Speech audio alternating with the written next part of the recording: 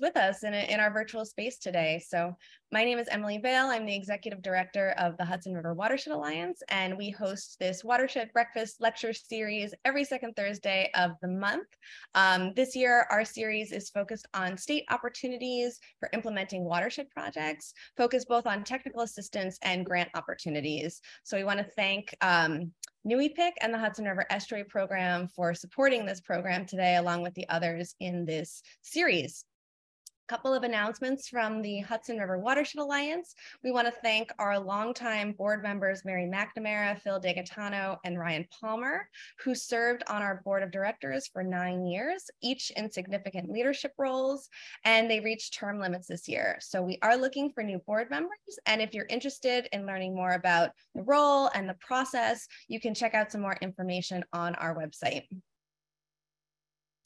Also wanted to mention that next month, we will be back here on Zoom on Thursday, March 9th, 8:30 to 9:30, and we will feature Hudson River Greenway grants as our state opportunity and learn more about opportunities for municipalities to get funding for planning that supports water and watersheds. So keep an eye out for more details, but we do have a registration link that's open and we'll be talking more about Greenway grants. Great. So we'll go ahead and get started with the program. And I'd like to introduce Beth Roessler, Trees for Tribs coordinator from the New York State Department of Environmental Conservation Hudson River Estuary Program, to provide an overview of the Hudson Estuary Trees for Tribs program. Great. Thank you, Emily. I'm going to get my screen up. Okay. All right. Everybody see my screen there? Get my other people out of the way here. Okay. So as Emily mentioned, my name is Beth Roessler from the Hudson River Estuary Program, which is part of the New York State Department of Environmental Conservation. And we work in collaboration with the New York State Water Resources Institute at Cornell. And I'm going to talk about the Hudson Estuary Trees for Tribs program. First, I want to talk about the estuary program, who I work for. Our goal is to help people enjoy, protect, and revitalize the Hudson River and its valleys. And we do that under these benefit categories that you see here with the help or with the guidance of our Hudson River Estuary Action Agenda, which you can see on that screen there. And what I'm going to talk about today is the Hudson Estuary Trees for Tribs, and you're going to get a lot more detail, but in a nutshell, we provide free trees and shrubs for you and your volunteers to plant along tributary streams, or the tribs, in the Hudson Estuary watershed. So I want to step back for a second. I'm not going to spend a lot of time on this, but why do we do this? Why do we want healthy stream buffers, which is what we're doing, those planted areas along the streams? And if you want more detail, I'm going to give a plug for the Hudson River Watershed Alliance's Stream Buffer Protection webinar series that was done in 2020. It gives a great, there's a whole presentation on this one slide, and also a lot of the other things I'm going to cover today in much more detail. So, so those healthy buffers, they prevent stream pollution. So they're like these sponges. They filter the runoff before it gets into the stream. So keep the pollution from getting into the stream, reducing the erosion of the sediment along the stream, help maintain that stream health. The roots and the shade are really good for the critters that are using the stream itself. Reduce flooding and damage. So the damage from flooding from those fast moving waters prevents some of the water from getting in. Recharging groundwater, very unique wildlife habitat, really important to a lot of different animals out there, and birds and all of the like. Recreation, so you're kayaking, you're walking the trails along the stream, all of those sorts of things. And there have been studies that show that having healthy buffers also improves property value. So there's other benefits, and I tell these sort of my community benefits. Education, it's a great way to get people out to see the stream, and community engagement, a way to get people out to talk and get their hands dirty and think about their streams and how they take care of them. If you are a community with an MS4, if you don't know what that is, it's a multiple municipal separated storm sewer system. If you don't know, that's okay. But if you're working on those programs and you have an MS4, you know that there are requirements you need to meet. And planting a buffer can be used to meet some of the education requirements. If you have a local open space plan or a watershed plan, this is an opportunity to maybe implement something that's in that plan. If you are a climate smart community, you can get points for planting a buffer it's one of the actions within that. And if you don't know about it, I recommend that you look up climate smart communities and learn more. So what makes a healthy stream buffer? So this slide is it's really important to think about this is what we're aiming for with this program when we're trying to plant along those streams. So it's diverse. There's lots of native vegetation with different sizes and shapes of plants. So we're looking at lots of different species, shrubs, trees, grasses, flowers, all those things. It's wide. So this picture at the top here, you can see there's a sort of a very narrow buffer on the left-hand side and a much wider one on the right. We're aiming for something more like the right. Science tells us that we want a 100-foot buffer as a minimum to get the most out of our the most functions out of our buffers. And so that's we're aiming for much wider, and that's going to come up again in this presentation. Shady, in most of the areas of the Hudson Valley, we're really looking at forested buffers, tall trees, putting shade on the stream, and messy, I put it in quotes. I think this is one of the biggest concerns that we sometimes have. People want to make things neat in this sort of traditional landscaping kind of way.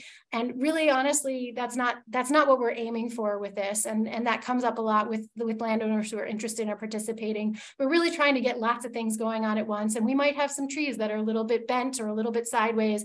And as long as they're not putting anyone in harm's way, that's actually the way that buffers look. So really quickly, we've been around since 2007, and we've helped plant almost 400 sites, 66,000 plants. But most importantly, we've done that with the help of 9,700 and probably more volunteers. We are a staff of 2.5, and there's no way that we could do all of this without the volunteers to help us. So they're the real workers for our program. So really quickly, if you think that you would like to apply for our program, how do you apply? And I'm going to talk more later about what's eligible and how you would sort of find out if your site is right. But you would just complete this short 2-page application. You can sort of see an example there. We're asking for some really general site information. What does it look like? What's there now? What are you trying to achieve? Some maps and photos of the area. So mapping out specifically where you think you want to plant. And again, we can have a conversation with you about it after the fact. So what you put in there is just the start of the conversation. We do need a landowner signature. That is a very important part that just sort of, from the point of view of giving out money, we just have to have that agreement from the landowner. And then you can send it to us by email or fax or in the mail.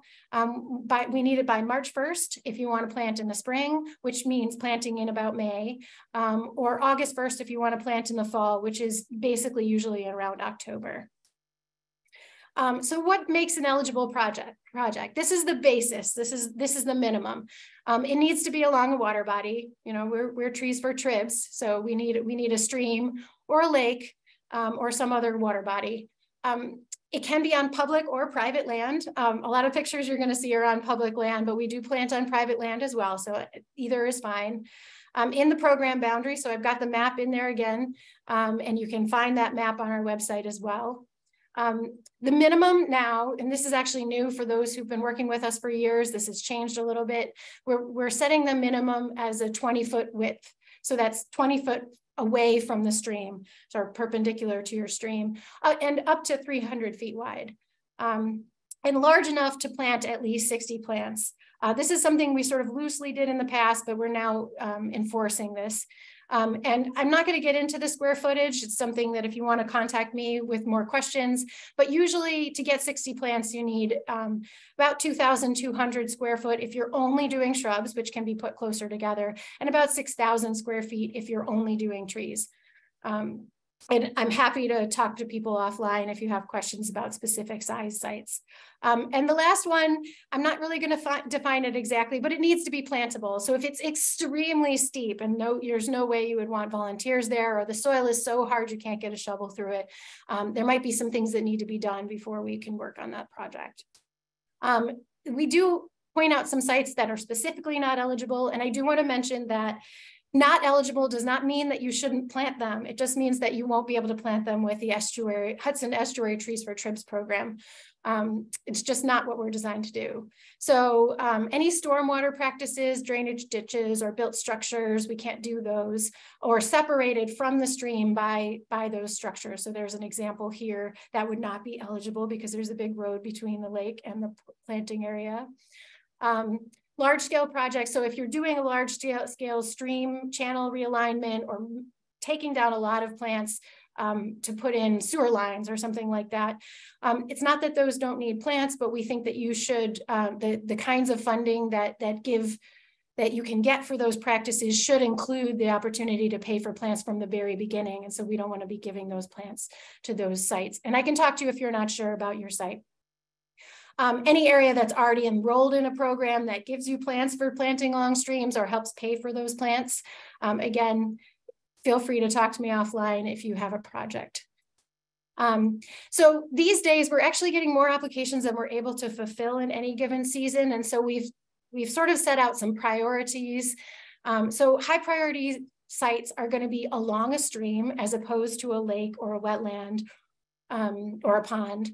They're going to be larger and wider, again, because the science tells us we get more out of that. They're going to have a volunteer or educational component, be publicly visible, so maybe public land or land that can be seen from the road or something. And that's because we really want that educational piece. We want people to see these sites and learn from them.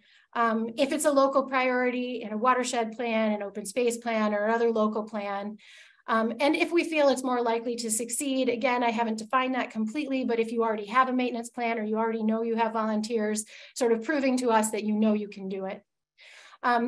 Lower priority projects, again, this doesn't mean that they shouldn't be planted, but just that for our specific program and our abilities, anything that's along a lake, a pond, a wetland, or the Hudson River itself, because we are focused on the tributaries, smaller or narrower sites.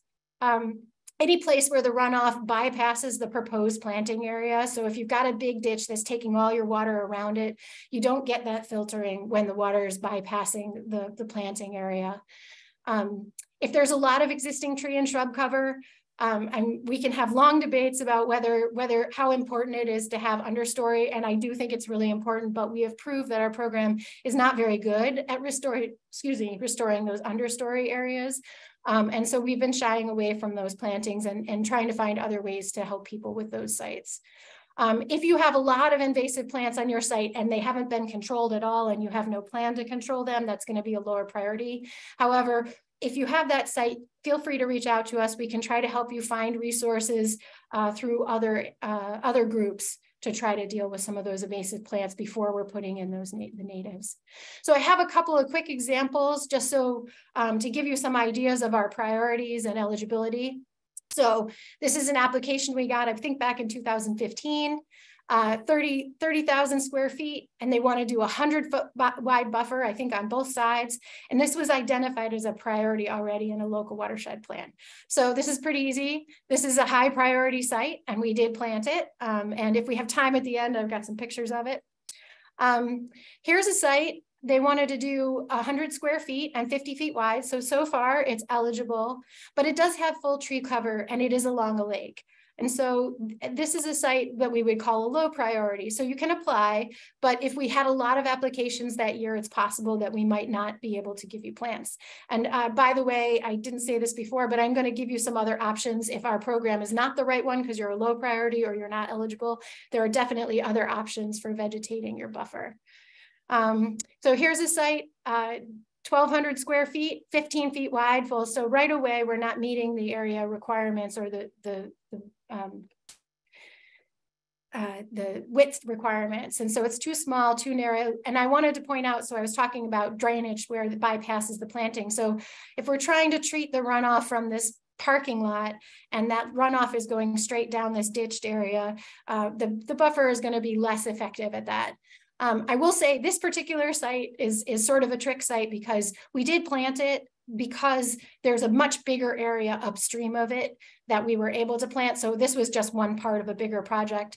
And so that's one way, if you have a small property and your neighbor also wants to enroll, we might be able to make that into one project, which is fine as long as I have a signature from both landowners. So I mentioned there are other plant sources out there. If you have a small site, I'm going to highly recommend Buffer in a Bag. So this is also a program of the New York State Department of Environmental Conservation, and we're going to put a link to that in the chat. You get 1 bag of 25 trees and shrub seedlings. They're bare roots, so there's the bag there in the picture. You must have 50 feet of waterfront property for this program as well. But it's sort of on your own. But it's a great way to get started. And you can apply to both Buffer and Bag and our program at the same time if you like. You can also apply to Buffer and a Bag multiple years in a row. The Saratoga Tree Nursery is the place where both Buffer and a Bag and My Trees for Trips program get our plants. So, and they have a spring seedling sale. So you can buy plants as well. And those are the exact same plants you'd be getting from us. That sale opens in January, and they are starting to sell out now, and you get your plants in the spring, so usually late April or May. Local private nurseries may also have plants that you can buy, and I just want to mention for those who have really large projects or multiple projects in an area, there are quite a few other state and federal grants, and I don't have time to go through that today, but once again, I'm giving a plug for the Watershed Alliance's Stream Buffer Protection webinar series. There's lots of great resources, including a whole presentation about state and federal grants that can be used for buffer support. So let's say you did put an application. The next step is a site visit and a planting plan. So we'll come out, walk the site with you, maybe take some measurements, find out more about your goals. And then we will spit back to you maybe a list of recommended plants and a very simple planting plan. So this is a whole site here on the side, and we're just saying, you know, closer to the edge of the water, we're going to do some of these faster growing, and then different species moving back. So that's about the detail that you're probably going to get from us. We may also be able to come and help you with the layout on the day of, but we can have a conversation about this. And so you'll have this is the beginning of a conversation. And if you're not happy with what we've given you, you can tell us what things you'd like to change, and we'll do our best depending on what we have. And so what do we usually have? So in any given season, we have about 40 or more native species. They're all trees and shrubs. We do not do flowers, grasses, and other herbaceous plants. That doesn't mean they're not a great idea for planting along streams. It's just not, we don't have the capacity for that. We can give you recommendations if you want to do that on your own. The plants that we have available are different every season, so I can't tell you now what we're going to have available. But if there's specific plants that you want, please tell us on your application and we'll do the best we can to try to obtain those. They're all native, so we do restrict ourselves to natives. 1 to 3 year old seedlings, the vast majority of our plants are that, and you can see the various sizes and shapes there, and all of the plants that we're giving now are all going to be potted. We used to do bare roots, but we don't do that anymore. That means you can keep them a little bit longer. You have a little more time to get them in the ground. So those sizes, we're asking everybody to take the smallest and the largest ones. We try to give everybody a variety. We are not able to give you all of the biggest ones. I know we'd all love to have that one tulip tree that's 7 feet tall. And I will say some years we don't have anything even that big. It just sort of depends on what the nurseries are able to give us. And so what you will get depends on what we have and also the conditions on your site. So we try to match those things. The other thing that we can provide is tree tubes and they're really important for protecting your plants. You can see if you can see my mouse there, there's that little tiny plant there, and we've put it into this plastic tube. It protects from deer. That's the main thing that we're protecting from, but it also actually increases the the growth rate. They're designed for that. And so, and we want you to leave them on for many years. If you do not like tubes, you can protect the plants in your own way if you want to put in a fence or other kinds of protection, but we do ask that you protect them because we don't want to put them in the ground and then have them be deer food. So here's a picture of those tubes out in the field. That's 110 trees. You can see the spacing with trees, and then I'll show you another one. Here's the spacing with shrubs. They're a little bit closer together. Yes, we did put shrubs in tubes, and that's what we're doing these days because we're finding it's necessary. So, so we've given you a planting plan. We've all agreed to it. On the day of the planting, we can deliver the plants to you. We can give you some advice about layout, help you get them laid out. We can do a demonstration for your volunteers, show them how to plant, how to put on those tubes. And we may be able to provide some tools. That depends on the site and the timing. You need to provide the volunteers or other type of labor. So if your DPW wants to do the work, that's fine with us, but we are not the planters. We are there to advise you and help you. And just no presentation would be complete without some pictures of some happy volunteers getting a little muddy. And whether your site has 2 or 50, we'll work with you either way. And I wanted to mention maintenance. That is up to the applicant. We recommend a minimum of 2 visits per year. We also recommend that you assess the site after storm events and water if there's dry times like last year.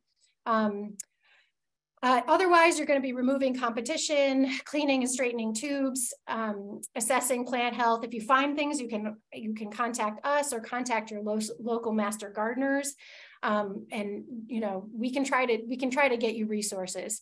And if you do lose some plants, we do have the opportunity to help you replant if needed. Just contact us and we'll have a conversation about it. And we are trying to get back to those sites. So our staff is trying to get back to every site basically at least once after one growing season. So that might be 1 year or 1.5 years, depending on whether you plant in spring or fall. We'll be assessing the survival. We'll be learning from you about what you think you need or what you're confused about and making recommendations for how you can do maintenance better. And just some quick before and after shots. So this is a site that we did in Voorheesville. We planted it in 2009 at that location, and you can see the after in 2018. And this is what it looks like on the ground. A little bit messy, like high, low, and it's going to keep getting better over time. And that all used to be a mowed lawn. Again, mowed lawn. This is Millbrook Schools in Millbrook. 2016, we planted this area. And that's what it looks like now.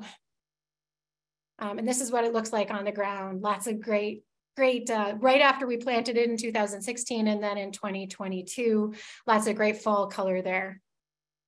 And that's it for me. I'm going to stop sharing my screen, and I think we'll be taking questions after the other presentation. Yep. That's right. Thank you so much, Beth, for your presentation. As Beth mentioned, we will be taking questions after both of the presentations. If you have questions during the talks, feel free to use the Q&A box so we can keep track of those. Great. Okay, so next up, I'd like to introduce Chet Kerr, Chair of the Greater Irvington Land Trust, and Sue Galloway from Dobbs Ferry, who will present on their work with Trees for Tribs along the Sawmill River in a new park in the Village of Dobbs Ferry. Thanks, everybody. Hi, everybody. We get the pleasure to talk about today how this program, how it's put in action, and how it's really helped us as we've tried to work on developing this new park in the Village of Dobbs Ferry. So let me see if I can share my screen.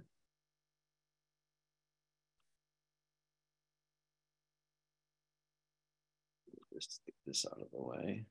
1 second.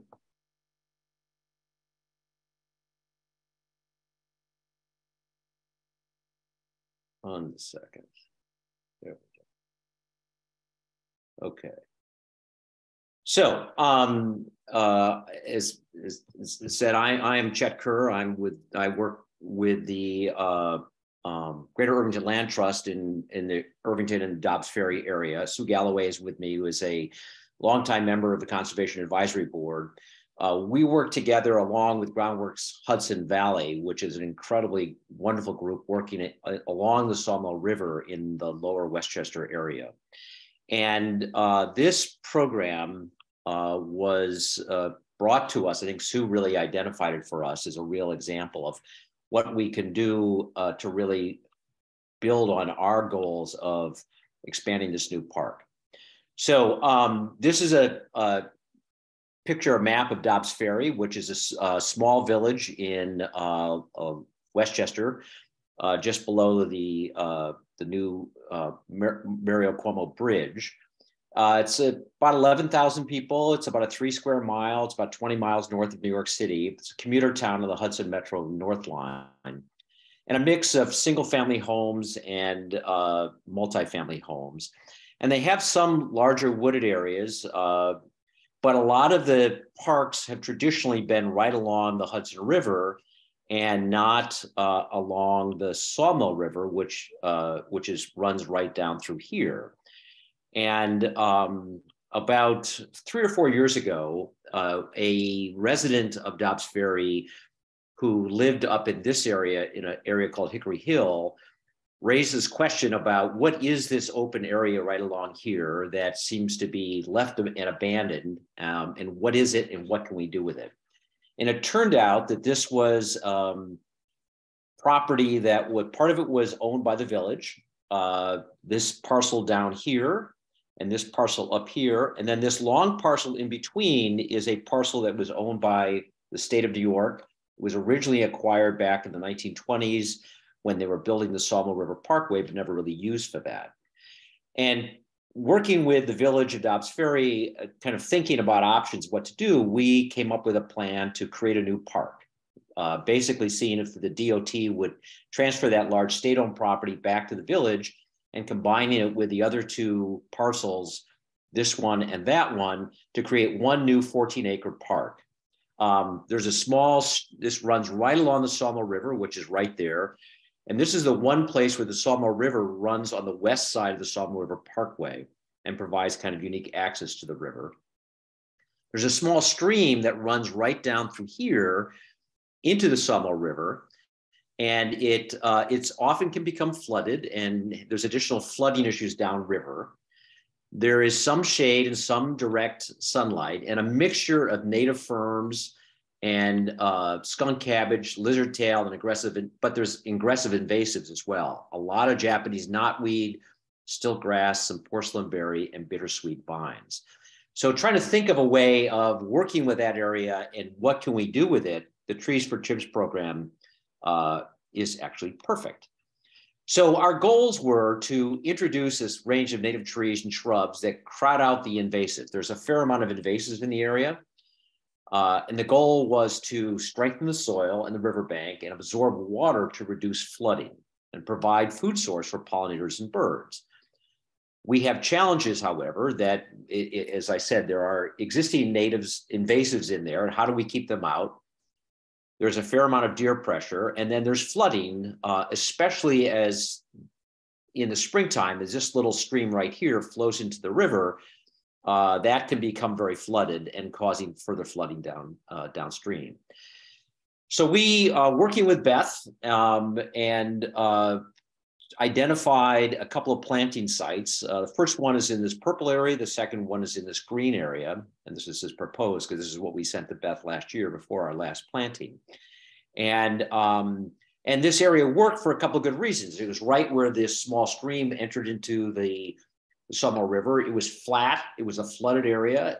Soil was pretty good, had a lot of invasives we had to deal with, but it seemed like a good spot for all of our reasons. So this is a picture of this area right along this little stream. There's a small bridge that goes over it. This is looking east toward the Sawmill River. River's right about there. And you can see that it's some open sunlight areas, some shaded trees around it.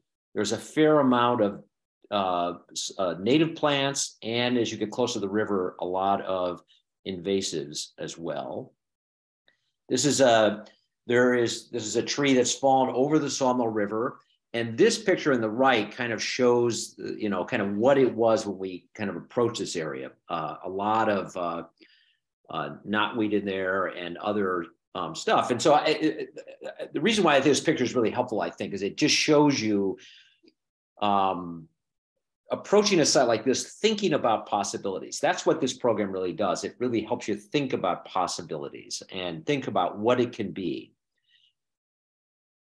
So another shot of this little bridge that goes over this little stream. You can see it's very rocky right under here. And then this on the picture on the right, again, shows this little stream that goes through various little tributaries out to the river. So it is wet much of the year, but it has some open space and room for sunlight to get in there.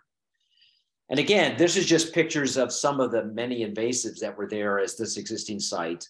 And again, I think these pictures are really helpful because they really, things that you might encounter that look fairly overgrown but have a lot of invasives, and how can you change the dynamics of that, manage the flooding in a way that can be effective. So here are our broader goals for the park. Because remember, beyond just planting these plants, shrubs and trees, we were trying to create a new park in an area of the village that people were not very focused on, really didn't know a lot about. And so how could we use this program to advance those goals for us as well? And one, we were attempting to create awareness and support for a new park in an area where historically there's been little community engagement. Municipal government, the local village of Dobbs Ferry, is very supportive of the project, but frankly is unable to provide any initial financial support. They were concerned about other ongoing municipal projects, and so they were looking to have volunteers come in and really provide that support. And therefore, we needed to find ways of bringing people to the site that were inexpensive, easy to understand, and engaging. And that was really an important part. Be engaging. How was a way to get people out there, get dirty, as Beth said, put their hands in the soil. And we wanted to show something that had real tangible progress, something that we could bring people back to. They could see it starting to work, thinking what the park could be going forward. So with that, I'm going to turn it over to Sue, who has been really the leader of this effort for the last couple of years. And Sue is hopefully going to talk a little bit about how we took some of these goals and put them in practice through our Trees for Tips program. So Sue, just turn your mic on. There you go. Yeah, sure. Thanks, Chet. So we're approaching the site. We want to make it visible, and we want to enhance, restore habitat, and also to help to mitigate the flooding that happens downstream from us. A lot of flooding issues, especially along the parkway. So this kind of helps to solve a bunch of different problems. So the ways Trees for Tips helps us to meet our goals, so we have this new landscape so that we're solving those basic problems I just talked about. But it's got all these like facets that are helpful to us because we bring in the community. Pretty much anybody can do it. Every time we've had a volunteer day, we'll have older people, people in their 70s, children, 5-year-olds. There's like a mix. And so all sorts of people are doing it. I think I'm actually not sure how many times, Beth, you guys have been able to show us how to do things, but that's always very helpful when you do. But like it's nice because once a few like kind of key people learn how to do it, then they can go around and help the other people to do it. It's really not that hard. But just to dig the hole, you put the plant in, you get the stake fitted, you put the tube on correctly, you tighten the zip ties, you get the weed mat. So there's a process, but it's something that people can do together, basically. And then for us, the immediate visual results are interesting because our site is along the Sawmill River Parkway. And so thousands of people are driving by it all the time. And every time I drive by, I look and I'm like, oh no, I got to put the tubes back. A couple of them fell over. I got to fix those up. But I don't think everybody thinks that. I think a lot of people think, oh, what are they doing there? What is that? So instead of it looking like, I think for some people, a big swath of green can look like nothing, or, to me, it's not. I say, oh, woods, beautiful habitat. But now somebody who thinks that's nothing says, oh, that's something, and someone's doing something. So it really, the tubes are awesome, even though, you might not think that that's a benefit, but the tubes really are. And again, it is a process that everybody enjoys. Our volunteers come up to me email me afterwards and always say, this was great. Please let me know when you're doing this again, or we had a great time. You can go to the next slide, Chet. And so this, you saw a few of the before pictures a little earlier with Chet, and now you can see these are the after pictures. We always, on every time we've done this, we've had Groundwork Hudson Valley, who is, I think I'll talk about in the next slide, a strategic partner basically for us, who's helping us out. Now, it's not necessary to have them, but I can talk a little bit about the benefits of having them helping us out. And so I only mention that because in that one photo where the volunteers are there, you can see a few people who work for that organization. And yeah, it doesn't look perfect, but the tubes are there. It's something, much of the Sawmill River Parkway, if you drive on it, you'll see a lot of vines everywhere you go. So to see an interruption of trees just kind of burdened with vines and see, oh, there's something new happening is pretty positive. You can go to the next slide. Again, I put this photo in because I wanted you to see, I always, Beth will know, I always am like, should we take out all that skunk cabbage? There's so much skunk cabbage, but it's a native plant. And we tend to leave it, there's plenty of it. It's not endangered or anything. So, we sort of work around it. And you can also see some native ferns in this, but we just plant within there. The soil here is actually really easy to work with. It's not like planting in a garden. I don't know if this is how, I don't think this is how every site is, but this soil is really easy to dig. So, and stays quite moist. So this has been like it's a pleasure actually to plant here. You can go to the next slide, Chet. And then I wanted a photo of this one because it sort of looks dark, but over on the side, this time we got right up to the bank of the river, which we did several consecutive plantings where we were around the small tributary. But as we got up closer to the river, I don't know, it was pretty exciting for me because I feel like we're really supporting those goals of mitigating flooding downriver. This area was covered in knotweed, and we had to have a few volunteer days where we cut the knotweed back.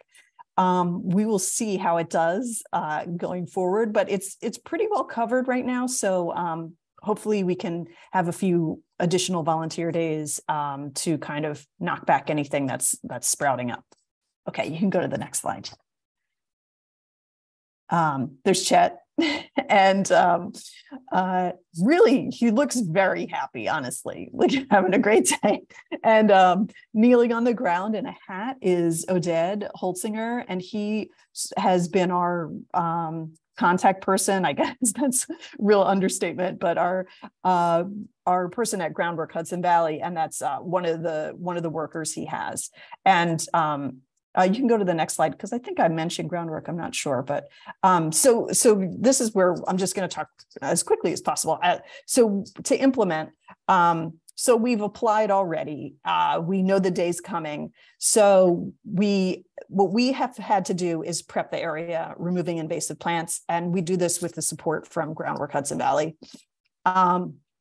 And so they have helped us with a crew on that day, and sometimes and a crew on the day of planting as well. So we're often faced with, oh my gosh, we did not get all the invasives out. Well, that day we'll just make sure we have 5 extra people, and that's their goal, is ripping stuff out while we're planting. Groundwork also helps us with the tools. So that's one major way they can help. Otherwise I have a few shovels, my neighbor has a few shovels. So like we can cobble together a few things, but having a strategic partner like Groundwork has been great because they just have a van full of shovels and people basically. So we're not too concerned about how we're going to assemble tools from our garages. So the I should also mention that our location is a slight challenge because you can't drive straight there. You have to there's a walking aspect involved. So that takes up a little bit of time. And Chet has had to move everything, down the hill a few times, and I've by himself, and I've done it too. And it's a good amount of work, but so having extra people around to do that is helpful. The cleanup and disposal. So most invasive plants you can just leave on site, but Japanese knotweed should not be left on site. It should be bagged, not taken to any green dumping, but incinerated. So we have to work with our village and make clear this has to be incinerated. Don't dump with green things, or else the knotweed just moves all over the place. And then so it's for the continuing maintenance. That has mostly been me, but Groundwork also helps us with that some of the time. For this particular site, I mostly just have to restake things. The watering is, I think I've had to water maybe twice, but usually that area, as I said, like the soil's so damp, it stays pretty wet. It floods pretty frequently. The watering is not a challenge there. And probably at most sites you would use, we just get a big bucket or a big bottle, dump it into the stream, like pick up a bunch of water from the stream and walk around and water everything. Okay, you can go to the next slide. So the day of, that's the part that's like, we have to put a bit of effort into. So what we've been doing is an Eventbrite, making sure we get the information to the newspaper, and then either our village will sometimes they'll send out a blast that includes our event. Also building our own email list, although I have to admit that is a bit of a challenge, because sometimes people show up who didn't register on Eventbrite, which is like awesome, but it's very hard to read everybody's email when they write it on the sign-in sheet. So that might be just my personal problem of reading people's handwriting. But the trusted volunteers who can help others, I think, is a really big part. And then because I will often ask a few people who I know who, this person's going to definitely be there. So it's not just like me and Chet stuck with stuff. And it never has been, but it's just nice to know when you have a few people you can really rely on. So just finding a few people, and, they wouldn't have known they wanted to do it. Like I kind of just come up to people and I say, hey, I'm doing this project. Would you be interested in helping us? It's just going to be 2 hours, and bring a shovel. And I know you're good at this type of thing. And most people say yes, actually. So that's been a great way to get a few extra people out. We also have to get authorization from our village when we do projects. And so I have to ahead of time get permission to hold the event. We bring out waivers to be signed. And as I wanted to mention, as Beth had said before, to get a landowner signature on the application. So our village always knows about it because our village administrator has to sign the landowner section of the application. And that's another thing that you have to allow time, and you I don't know who's applying for things, but you may need to get them on board in the first place. So present the idea to them, show them some photos of befores and afters. And I did have to do a little convincing a couple of times. It's a win. It's absolutely a win, and they should do it. But you might just need to explain the project to them. You can go to the next slide. We're on to the plant list. And so as Beth had showed you before, Beth and her team will usually send you a plant list ahead of time. They'll often ask you if you have any preferences. I never have preferences. I'm sure they know better than I do.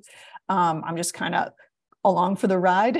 But I will say, I lost the May 2021 planting list, but all of these species, I would say, I love the swamp rose. It does great. And the silky dogwood, they're just like gangbusters. I would say our loss in the first year of planting, we probably lost 2 plants, and that was incredible.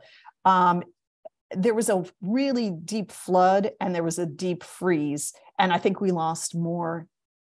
Probably the flood was there was a time when it flooded and then froze, and so there was just there was some damage, but I would say that most of the plants we planted are still alive, and I basically go there. I was going every 2 weeks, but I didn't really need that, to just go reset all the tubes and make sure the stakes were in well. I sometimes will come by after the planting, and if the tubes were put in upside down, not a big deal. I'll just go replace them if it's easy. or just like fix up the mats, or so I'll just go do that basic maintenance. It doesn't take too long. It's actually quite pleasant. And I'm going to show you, I didn't have time to put this into the slideshow, but I'm just going to show you like this. I went there on Tuesday and I took this photo, and I think you can see it made me so happy to see this rose hip, I think is what it is, from a Virginia rose just popping up. And I was just like, this is exactly what we do this for. This plant, you know, flowered and fruited, and it's thriving, and I pruned it a little. So just so you know, I saw that broken branch. I had my pruners with me. Oh, Chet, you can go to the next page. Just so people can see it's the final plant list. Our October 2022 planting was our biggest planting. You know, I did it piece by piece because I was like, are people going to come? Like, how hard is it going to be to do all this stuff? So we did I guess I got more confidence, and we applied for a larger planting, and it was really successful. So like I showed you the picture, like it's really inspiring to go back and check on things and see them thriving. And I personally can't wait to see what they look like in 5 years also. So I think that's it. Unless anybody wants to go over any specifics of the items we planted. Stop sharing now, and we can go back. Let me just add to what Sue said. I have to say that, you know, one, it's a great project just to putting these new plants in the ground. But what's really fabulous about it was how it dovetailed with the goals we had for working with the village and creating community engagement. That's what's really effective, I think, about this Trees for Tribs program. And I have to shout out to Beth. Beth is fabulous. And I wish Beth would come to our place every time. I know, I feel like I didn't say it enough. Beth is an absolute pleasure. I was very frustrated to see all those other places you're doing this with, Beth. You should be working with us all the time. So, I just another shout out for Groundwork Hudson. Groundwork Hudson Valley actually has a team of high school students from Yonkers called their Green Team, which they use up and down the Sawmill River to do invasive removal and planting. And they have been a tremendous contributor to this effort.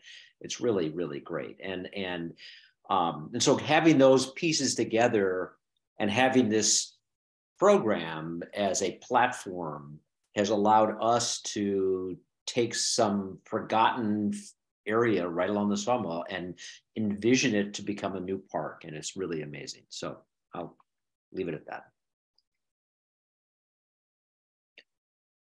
Great. Well, thank you so much, Chet and Sue, for your presentation on your work with Trees for Tribs along the Sawmill River. I think it's really helpful to hear the really grounding, no pun intended, of Beth's regional program into this local example and all of the benefits you've seen from it, from habitat and community engagement and creation of a new park. We've got some really good questions in here, and I just wanted to mention we've got Jen Benson on tech support today, and she's been dropping some links into the chat. We're going to be compiling all of those and sending those out to you all with a follow-up email along with a recording of this session. So look for that in your inboxes shortly after the program. Okay, let's get to some of our questions. So are you considering climate change's effects on tree species and recommending a different combination of trees that might have grown there in the past? I think that's for Beth. Yeah, and it's a great question. Yes, to the extent that we are able to do that, we are trying to do that. Climate report, which is a report, I'm not sure exactly when it came out, quite a few years ago, but they made some pretty strong recommendations about different species. One of my staff did some research, and we did change the species that we're using based on that. And we do sometimes look at maybe, you know, in the northern areas, not putting species that are at the edge of their range, you know, that maybe are going to get pushed out because it's going to get too hot. But I also very open to partners making recommendations if they feel there's climate change species. And we did that at the Vassar Preserve, where they recommended some species that aren't in the range now, but we're expecting that with climate change will be in that range. Great, thank you. And Chet and Sue, I wonder if there's any considerations of climate change on the site. You know, you mentioned some of the flooding that you've already seen and some of the need for increased maintenance. Is there anything you're thinking about at the site in terms of climate change? Well, let me start with that. Yes, you can't have a site like that and not think about climate change these days. You know, how it will play out on our specific site is yet to be seen, but I think it's going to affect the Sawmill River generally. We look to Beth and her team for specific plant suggestions that would reflect climate change. But, one of our goals is to really strengthen the soil, the riparian soil right along that riverbank, with the idea of strengthening it and managing flooding that will change with climate change as it goes on. So how that'll all play out is yet to be seen. But obviously one of our goals is to enhance the native plant setting there that will really hopefully hold the water, and that will help protect in the future. I don't know, Sue, if you have more to suggest on that. No, same. And I don't know if you remember, Beth, I asked the same question about trees. I was like, are you giving us trees that will be, like 15 years down the line, or are these going to be out of range? And you gave me a similar answer. So she's trustworthy, you guys. But I agree with you, Chet, though. I think we can't totally predict. I mean, we can make like sort of guesses as to what's going to happen, but will that site flood more? I actually was never at that site 5 years ago. Like, I don't know what it looked like 10 years ago. Did it flood more frequently then because the way the stream ran down? I have no idea, but we can look at what we have right now and try to look at the patterns of from our observation, and hopefully what we're doing will mitigate some of the flooding issues. And I wanted to quickly mention, thank you, Sue, you reminded me, one of the other things we do that is a great way to think about climate change as far as species is concerned is putting more than 1 or 2 species at each site. So we're putting 10 to 15 different species at each site. And that way, if there is a new pest that comes along or some species that isn't surviving, we have something to back it up. And that's both good for, just restoration in general, but also dealing with climate change. Yeah, thank you. So sort of building off of this idea of the flood risk and some of the erosion, we've got a question about removing invasives and whether that contributes to erosion. I know this can be complicated. Yeah, and I think I didn't have a lot of time to go into all those details. Certainly, if you have a site where there's a lot of invasives right along the edge, we want to think about erosion.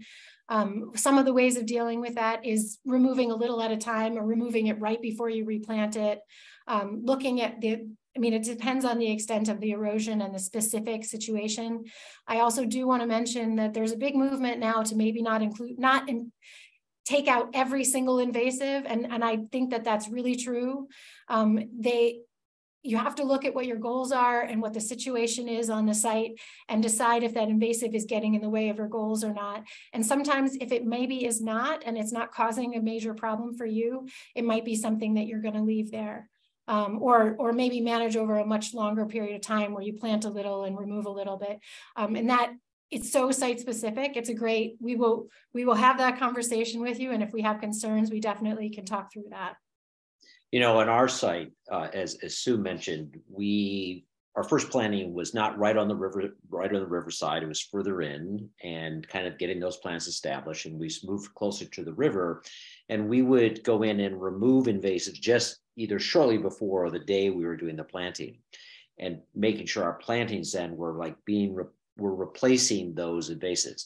The reality is, however, removing invasives is challenging, and they are going to be coming back, and we're going to be out there. And so we say removing invasives, that's a little bit of a wordplay. We are trying to dampen them down, allow these native plants to come in and strengthen the soil so it will stop any potential erosion.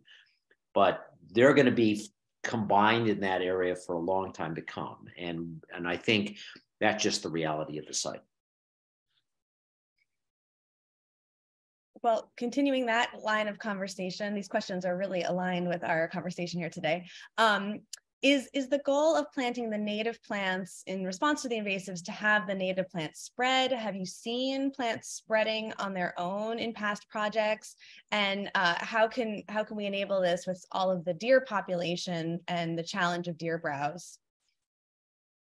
Yeah, and definitely is a big challenge. And I'm not saying that we've perfected it. I think people who manage land everywhere are continuing to work on this challenge. To answer the first question, yes, we have seen plants spread. There are certain species that we expect to plant one and get one, and there's other species, specifically some types of willows and some of the rose species that we see spread at many sites. And the roses are great because the deer don't like them as much. So nothing is completely deer proof, but they tend to be more deer resistant. And so we see them spreading at sites and taking over more and more space. So yeah, that is the goal. And for things like trees that we tend to plant one, get one, but eventually they will seed in, we hope. We haven't completely solved that. Certainly there is a problem with deer eating all the small plants, and that's why we're using tubes. But there are options for small exclosures and things like that, and we can talk to individuals about what might work for their site to try to get natural regeneration as well as what we're planting. Great, thank you. We've got a couple questions here about structures. So there's a question about why is planting near structures not eligible? It might be important if there's no over or understory. And then another question about maybe past structures, if there's any screening for the presence of archaeological sites before planting, especially on some of these larger projects. Yeah, so yes, it is not eligible to plant too close to a structure or to have a structure between you and the stream. That said, and I didn't mention this, but there is DEC has an urban and community forestry program, and they specialize in street trees and neighborhood trees and things that are next to, thinking about what you might want to put near a structure. And so it's an alternate program that would think about that. So it's not something that we're doing. It's a little bit too quick and dirty. You really have to think about where the roots are going and those kinds of, and how it might affect the structure. Very site specific too, though. And then, I'm sorry, what was the second part of that question? If there's any screening for the presence of archaeological sites before planting. Yeah, I mean, certainly if we have any reason to believe that there's something there, we would encourage the applicant to do that work. I'm not able to do that work. It hasn't come up except for maybe once, and they had it cleared. But certainly if you have a site that has historical concerns, we would ask you to do that work either before applying or at least before planting. So you could apply and do that at the same time. And it is a conversation. We don't just, you give us the application and we can have a back and forth and figure out what's going to work. Great, thank you. Well, that brings us to the end of our hour, and I just want to thank our presenters so much, Beth, Chet, and Sue, for talking about the Trees for Tribs program, specifically the Hudson Estuary Trees for Tribs, but also some of the opportunities available statewide as well. And then, of course, the new park in the Village of Dobbs Ferry, which sounds fantastic. Look forward to hopefully visiting at some point and seeing all the work that you've been doing there. So again, thanks so much for joining us this morning. We'll be back on March 9th at 8:30, and our featured presentation will be on Hudson River Greenway grants. So opportunities for municipal planning around watershed and water related projects. So thanks so much, and we'll see you next month. Thank you. Yeah, thank you, everyone. Thank you, Sue and Chet. Appreciate you. Thanks, Beth. Thank you. Thanks, Emily.